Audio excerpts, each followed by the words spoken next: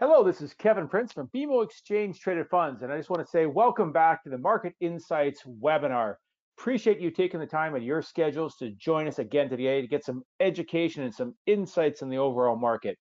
And as we say on the show on a regular basis, is that really this show has been built upon you and your insights in the marketplace that you're asking for. So I'd like to thank everybody who took the time and effort and sent us a question in advance, because that kind of stuff not only helps in the existing webinar we're doing, but also helps form the content we develop over time, because we want to make sure this is really meeting your needs for these market times.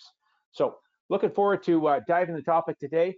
What we're going to do today is talk about the industry flows in around ETFs and try to get you some insights in regards towards that, where the flows are going. Plus, we want to give you some market commentary too, to really give you take a look at some stuff that maybe you not normally see and look a little bit underneath the hood there too. So let's get into it. Let me start off, of course, with a standard disclaimer. Disclaimer is really saying to you that we're not providing advice today, and effectively, we're not providing recommendations, but we're really trying to provide you some insights into the overall market itself. And with that, let's get started across the board with our guest speakers. Mackenzie Box is joining us again. Thank you, Mackenzie. Glad to have you back. And then in addition to that, we're going to bring in our strategist around ETFs, Alfred Lee, and he's going to give some market commentary. So we're going to have Mackenzie cover off the flows and where the money's moving in the industry right now and give you some insights there, and then have Alfred, of course, dive into more detail and some market commentary. And of course, as we always know, we're going to finish off with the number of questions that came in, and we're going to do our best to answer those specific questions. With that, let's get started. Mackenzie, there's a report that we pushed out from BMO ETFs, I think the beginning of the month, talking about the year semi-annual flows. And some pretty good insights on that. Maybe you can quickly touch base around that as we move through where the money's been flowing in the industry for the last 6 months. Yeah, thanks, Kevin, and thanks everyone for joining today. The ETF industry in Canada has had a record-breaking year, and I think with markets shifting rapidly in response to COVID-19 and increased monetary stimulus put forth by the governments, investors have started to turn more to ETFs to navigate the market, and I think they're recognizing the benefits of ETFs through, easy to use single ticket solutions, recognizing their trading efficiency, diversification, and transparency. So I think because of that, we've had record-breaking flows thus far this year, and I really like this graphic here on the slide. Looking at the dark blue line, that represents the flows for the first half of the year, and the lighter blue representing the later half. So if you look at 2020 thus far, you can see that we've already shattered records for flows for this year. So 22.4 billion, which is driven primarily from equities, which accounted for roughly 15 billion, and fixed income accounting for just over 5 billion. So we've had a great start to the year, and I think we'll continue to see flows going towards ETFs given market volatility. Well, it's also nice to see that the industry itself continues to build and build and build year over year. And these are not just BMO flows, the overall industry flows when it comes to ETFs. So that's also a good sign for the industry itself. But wow, look at the growth so far this year. Yeah. Now, Mackenzie, that was the first 6 months. Of course, another month has passed. So let's jump into overall flows and conversation around flows. Let's first talk about the volume itself, because there's net assets, which you just showed, because the net assets are growing. But in addition to net assets is kind of the two-way flow that goes back and forth. And maybe give you some insights around that. Yeah, sure. Yeah, sure. And I think total equities are the dominant part of the market, and ETFs are always going to participate and move with the market. So just looking at the red line, that's the volume of trading the ETFs relatively to the marketplace. And if you look along here, you can kind of see that during the contraction or during the correction of the market, ETFs were played pretty heavy. And now that things have come off a little bit, we're starting to see things normalize a little bit. So when trading volumes were at the highest, we saw ETFs participate in that. And now they've kind of moved back to normal ranges. And, people are shifting to likely some single stock exposures as well. Makes a lot of sense. When people are trying to put that trade on quickly, that liquid ETF, kind of showcases an easy way to put that trade on, whether you want to grab a broad market or a certain sector. And yeah, more stabilizing now when it comes to flow, watching that green line kind of cascade back into the more normal range. Let's take a look now, Mackenzie, specifically company perspective, asset perspective, and dive in a little bit of detail in regards to flows from the beginning part of the year. And again, thanks to National for their research for this. Yeah, so here's a quick snapshot of the ETF providers in Canada. So currently there are 36 providers, and I think, each month we see more products coming to market, and we've also seen a lot of new providers come to market in the last couple of years too. So this number continues to grow, but just looking at the chart, you can really see the dominant players in the industry, and BMO and iShares really stand out there. And during the correction, we saw a lot of these flows go into, the top 4-5 providers, if you will. And I think that's something you see kind of across the board. So not just in the Canadian marketplace, but also in the US. A lot of times these bigger providers get the largest flows because they have a broad product lineup, quality products, higher trading volume. So naturally, you see more money flowing into those providers. But just looking and highlighting here, you can see for this year, BMO ETFs and iShares are really leading the charge. We're actually just ahead, building on our 9 years of being #1 in net new flows. So we're on track for that this year as well. Thanks for that. And it's just interesting for someone to take a look at the scale of the Canadian ETF industry as it cascades down across the board. Let's jump into a little bit of a viewpoint on, not just the company perspective, but actually where the flows are going when it comes to, asset classes. Yeah, and I mentioned it earlier, but equities still are kind of the main attributor to flows, and we often see most of the money going there. Fixed income, you're also seeing a large amount of money going there as well. And I think we mentioned this on one of our previous webinars, but I think when you look at fixed income ETFs, that further exemplifies the benefits of ETFs for transparency, liquidity. So we are seeing a lot of the flows go directly to equities and fixed income. People are looking for opportunity and want to take advantage of the market, and then fixed income where people are looking for that protection. I would say too, we're also seeing a little bit more flows into the multi-asset. So thinking back to our session from last week, so some of the asset allocation ETFs that are relatively new to the market, we are seeing more flows pick up there as people look towards single ticket solutions. Just of note, our ETFs, the ones that we spoke about last week, ZCon, ZGRO, and ZBAL, and just in one quarter, they're up 15% based on flow. So we are starting to see people shift more towards those one ticket solutions as well. Yeah, certainly a good diversification as you add that to your portfolio across the board. Hey, quickly also to the commodities, is that basically more of the gold trade, right? If I saw that? Yes, right? and I think, yeah, and you're going to see that kind of uptick, especially in the recent months, as we've seen a lot of people allocating towards gold. So let's go down even a little bit further, because we're certainly seeing the flows, and it's basically a diversified mix with a little more tilt towards commodities than normal. And let's take a look at underneath the hood a bit here, the geographical mix plus the sector mix across the board, kind of give people a little more insights of where this money's been flowing to get them thinking about their own portfolio construction. Yeah, so looking at the top graph, you can see Canada and US really being the dominant players of where money's going. Canada slightly trailing behind the US, but that's really a common theme we'd see, as a lot of people have a home bias, and allocate majority of their funds towards, Canada or the US. So that's kind of across the industry. We are seeing quite a bit of pickup in developed markets as well, that being more of an institutional trade. So thinking markets like EFI. So we've seen quite a lot of flows into our EFI ETF, which is ZEA.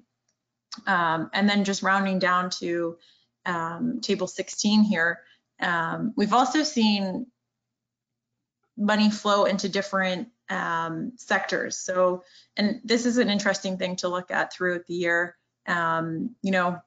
Banks, the yields are strong, so we're seeing a lot of people allocate towards banks, materials, real estate. We're hearing a lot about healthcare.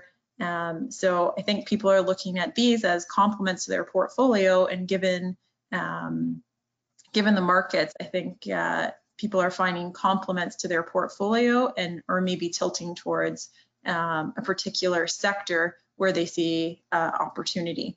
And then just shifting to table 17 on the slide here, we're seeing a lot of the money going into cap weighted, but we are seeing money go elsewhere too, into, your dividend and low vol ETFs, as well as thematics. So thinking like your ESG.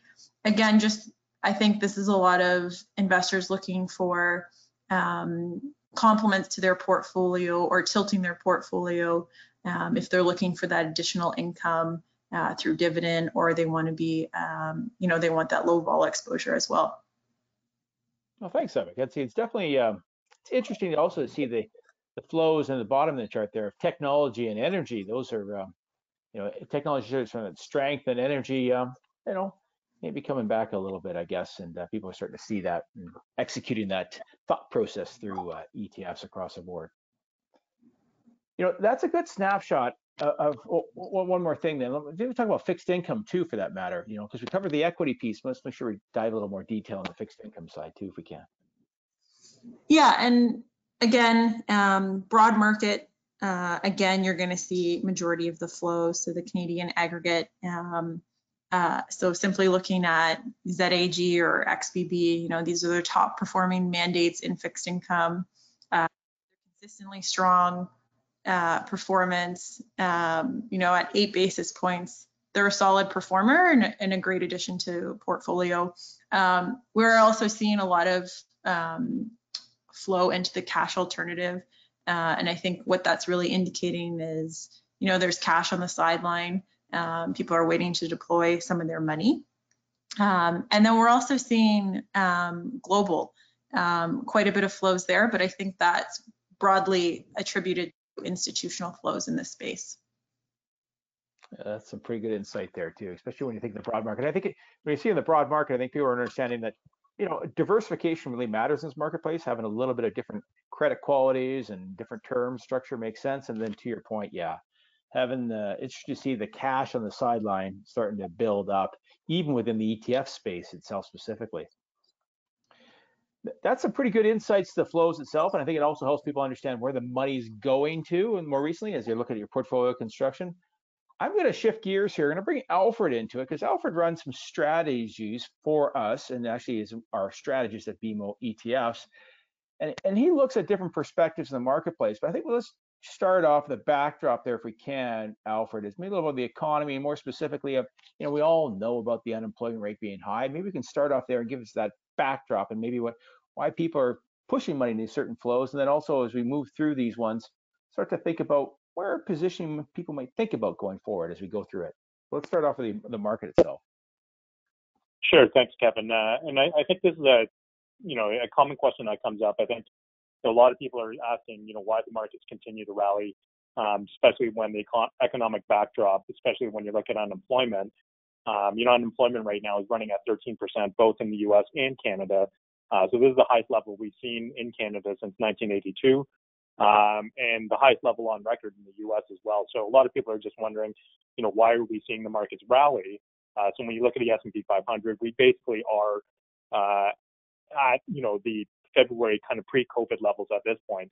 The TSX is a little bit further behind, but, if we keep trending at this level, it certainly feels like the TSX will get there within a couple of months. But overall, I think a lot of people they have been pricing in an ultimate disaster scenario. We think, over the short term, at least for the top portion, the markets are going to behave more like, it's almost like they're viewing this as a natural disaster. I think what a lot of people are focused on right now is basically the jobless numbers. And the way I would characterize this is basically, there's a number of different types of job losses. There's ones that are temporary. So think of, restaurant workers that are coming back online right now as the economy opens up. But then there's certainly economies or industries that are, that have been changed forever. So corporate real estate, work from home being a good example of that. So that's going to change forever. And then you have jobs, that are going to be lost forever. As you see consolidation in certain industries. So I think what we're seeing right now is basically a lot of those jobless numbers are giving positive surprises just because, a lot of those temporary jobs are coming back online. So that ultimately will, that momentum of positive surprises in the jobless numbers will eventually, that momentum will eventually fade. But ultimately, I think the big question is, why are the markets continuing to rally? And, overall, it's because, central banks for sure have been providing liquidity. But I think, as I mentioned before, as some of these temporary jobs come back online, the focus is going to shift more towards, about those permanent changes in industries and so on and so forth.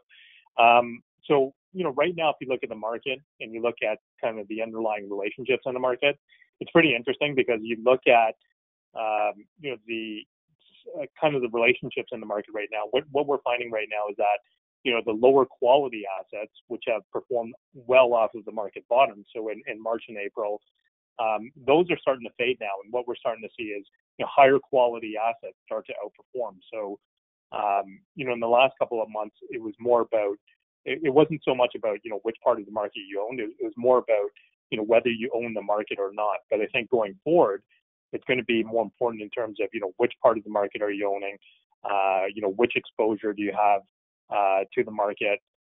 So I think, going forward, as we head into Q3, people have to be a little bit more selective in terms of, which part of the market they own. And I think the beauty of the ETF is that it allows investors to, quickly recharacterize their portfolio and efficiently get access to, different style factors such as low volatility, quality, and different sectors within the economy as well. So Alfred, let's get into that. I mean, because I think you're right. I mean, there's a certain number of things that I like your report you produce, and for me and the team is that you started to look at things to watch for across the board. And one of the things you're watching off the bat is that volatility, VIX structure itself. Maybe give the insights to the listeners here too about what you're looking at, what you're thinking about when it comes to volatility in the coming future. Yeah, sure. So I think a lot of people, when they try to gauge, what the sentiment in the market, are people being fearful or is the market calm? They generally point towards the VIX, which, is a measure of volatility in the market. That's an important measure, but it's also important to see, where the future of volatility is being priced in. So that's essentially looking at the VIX term structure. So essentially what that tells you is, where's the market gauging volatility in 1 month, 2 months, 3 months, and et cetera. So if you look at the term structure of the VIX, that essentially tells you what the market is expecting for volatility in the future. So in this chart over here, what you'll notice is that you see this peak in October, and what the market is anticipating at this point is basically volatility, or we're going to eventually run into some speed bumps. And the reason why is because, if you think about November, what we have then is, the U.S. presidential elections in October. We also have, 1 month of kids going back to school, which also means back to work for a lot of people as well. So potentially another wave of coronavirus. So overall, that's why we're seeing the market anticipate, volatility in Q3. So again, just going back to my point before, I think, going forward, it just matters. It's going to matter more in terms of, which part of the market you own. So I think, some things that people want to consider is that if volatility is going up, it's always good to think about, defensive exposures in your portfolio. So, do you have exposure to low volatility?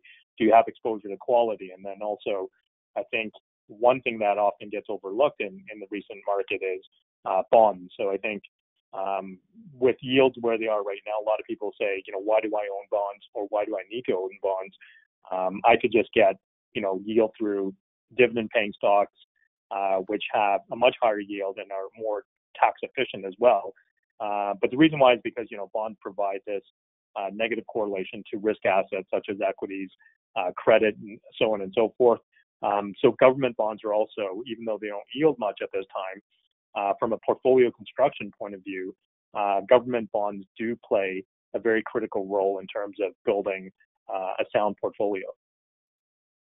And of course, I think too, if you look at it and maybe get your thoughts on it, if you think volatility is going to rise, there are products out there that do benefit from rising volatility, like cover calls and products that use derivative-based structures in there as a way to enhance income across the board. So that's also something that people can factor in the future if they want that exposure, of course. Alfred, let's talk about, you certainly did take a look at where the market was moving when it comes to respective beta. And beta, bear with everybody here, beta is just a measurement of volatility across the board. So market volatility itself specifically. You've seen beta, of course, come up and start to move slightly more down. Maybe give some insight about that and why you're watching that specifically. Yeah, so as you mentioned, beta is basically a measure of a stock's sensitivity to market movement. So a stock that has a higher beta is going to be more volatile than the market, and something that has a lower beta, of course, means that it's going to be less volatile than the market.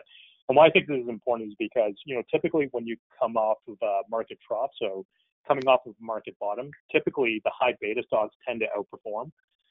But as that kind of rally progresses and kind of matures, what you find is that lower beta stocks start to take over. So we're already starting to see that, where that outperformance in higher beta stocks is already starting to fade.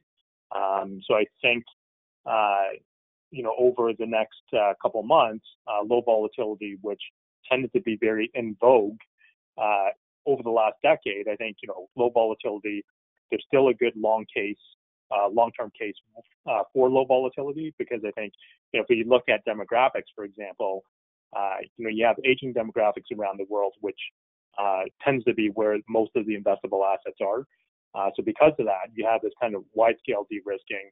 And then when you look at kind of how risk behaves over the last decade, I would say after 2008, the amount of risk that you take isn't really rewarded anymore. Back in 2008, it was almost like risk and reward was more of a linear relationship.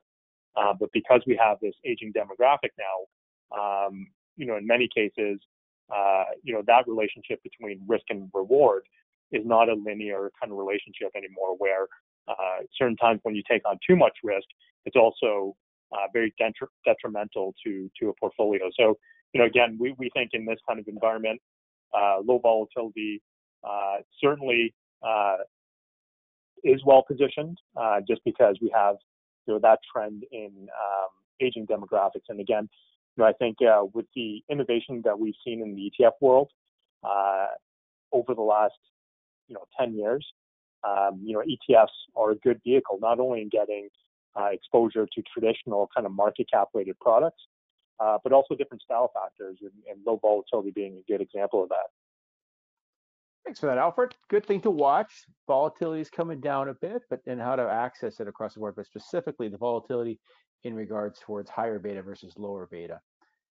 Alfred, certainly some things else you've been watching on, and of course, I think a lot of listeners here certainly follow it too, is the trend when it comes to gold prices. It came off more recently, for that matter too. So maybe give us a little insight of what you're watching when it comes to gold across the board. And you've got a chart here on spot gold and on equity gold, for that matter.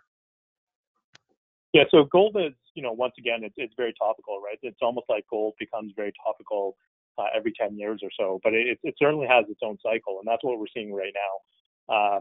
Gold recently broke above $2,000, and consolidated back down to $1,900. So there's been a lot of questions in terms of, is the run in gold over?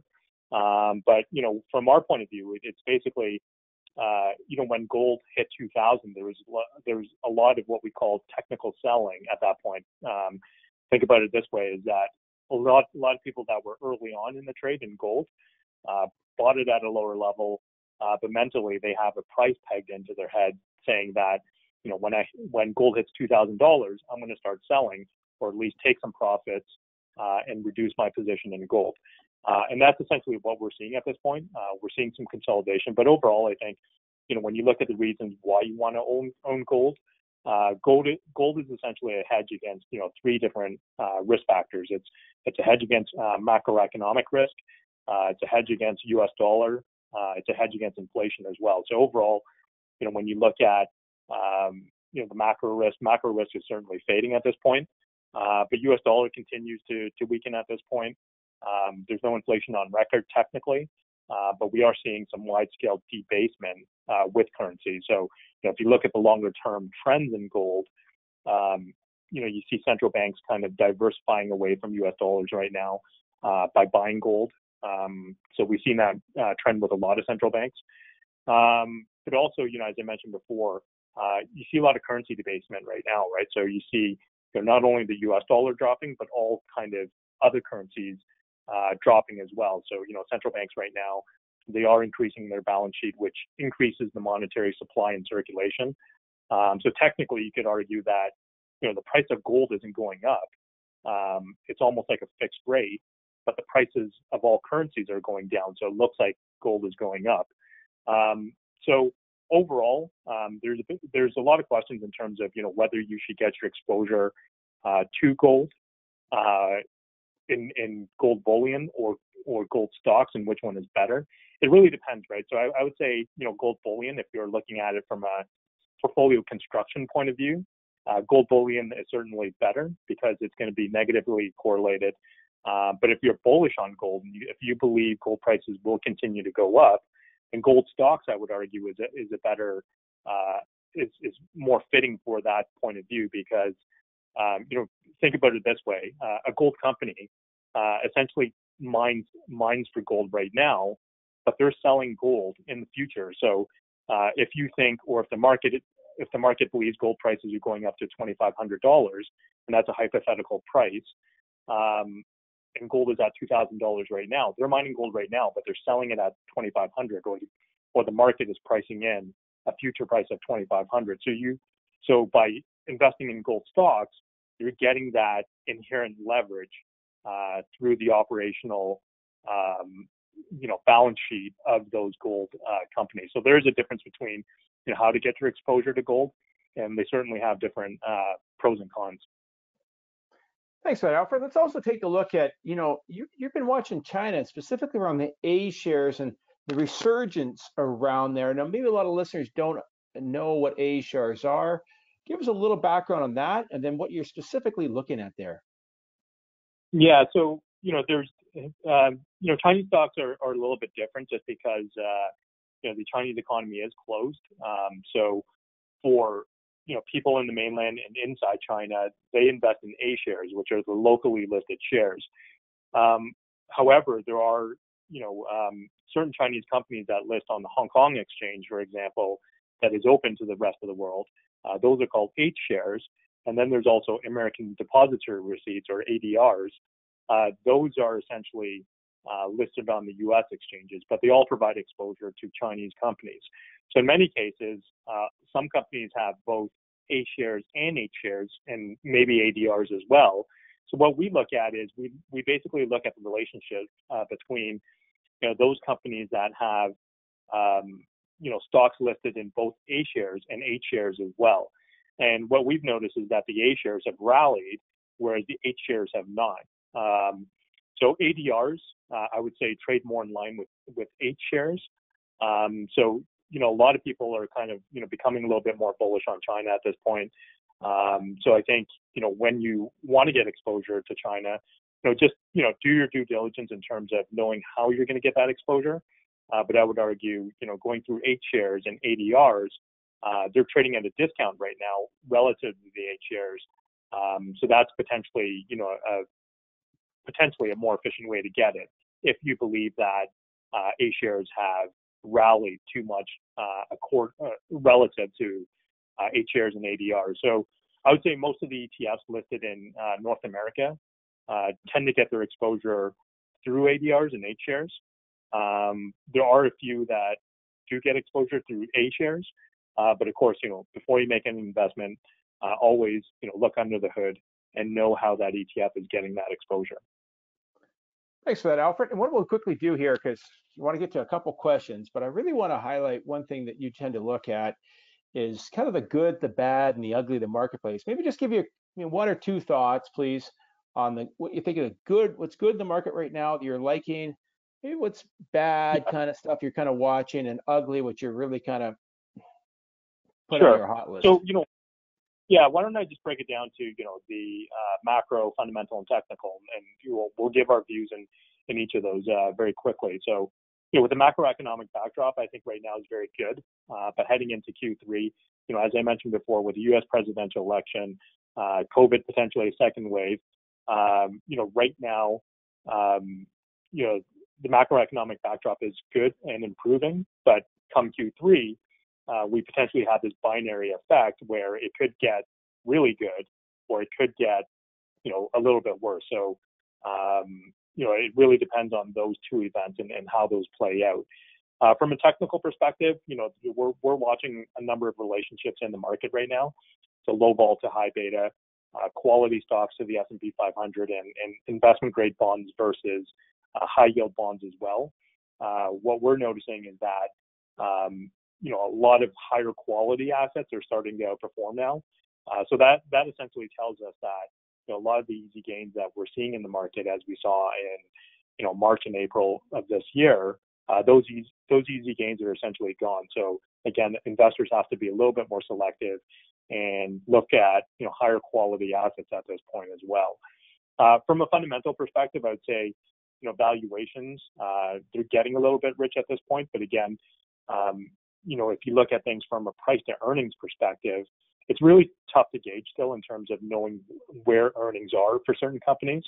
It's really tough to gauge, where valuations are right now. So, overall, we would argue that if you are looking at fundamentals and valuations of companies, just make sure, one way to play this is if you don't know where the earnings are, just invest in higher quality assets.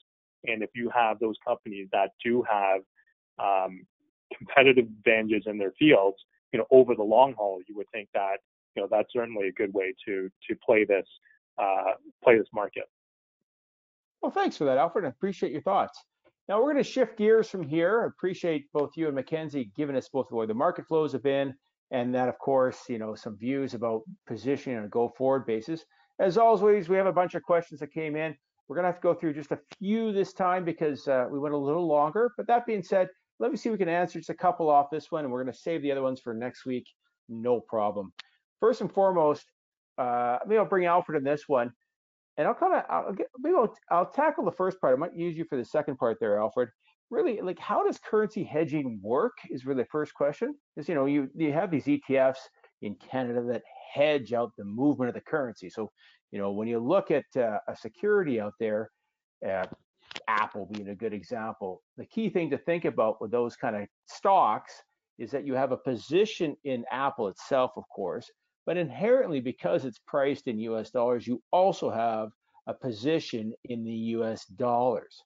Now, what do Canadian ETF providers do?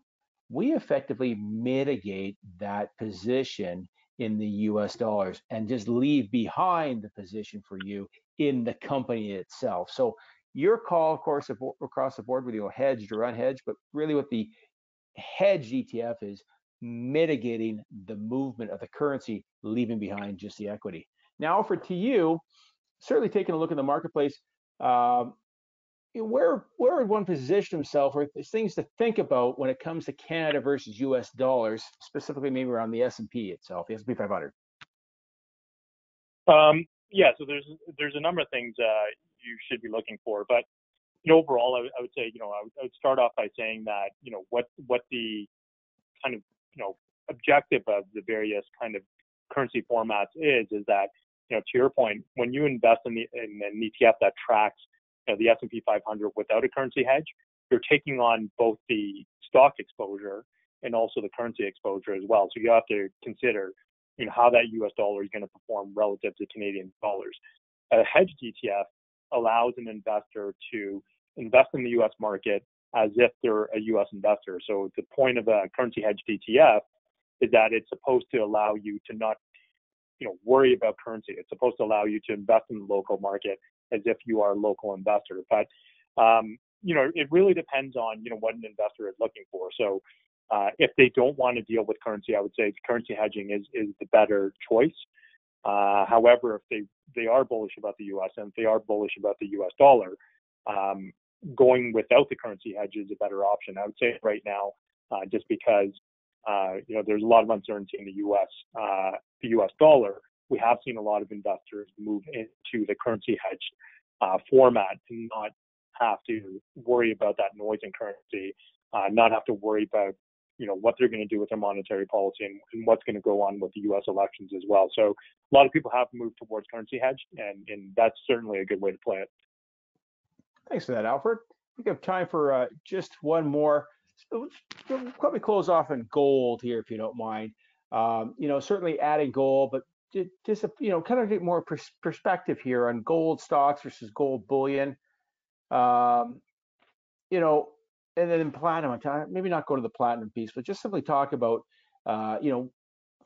thoughts on gold versus gold bullion, gold miners versus gold bullion.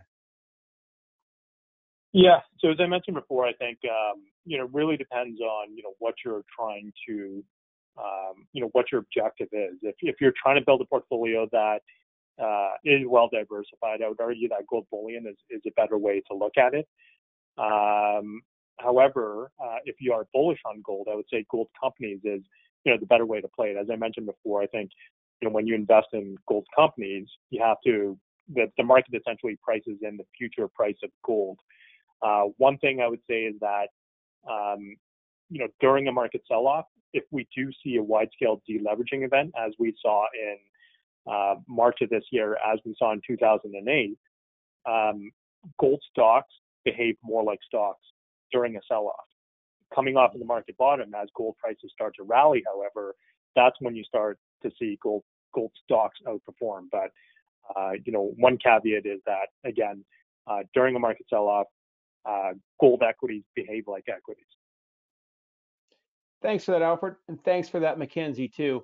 Sorry we couldn't get to all the questions today. Don't worry, we're going to save them. We're going to answer them next week, no problem whatsoever. And feel free to please, if you have more questions in the market or more questions you want insights around ETFs, please send them in, because again, it helps us build this content for this show specifically for you. That's about as much time we have today. I'm going to say thank you for joining us. I'll let you know next week we're going to spend time talking about alternatives in the marketplace. And if you think about that, what is that? You have equities, you have fixed income.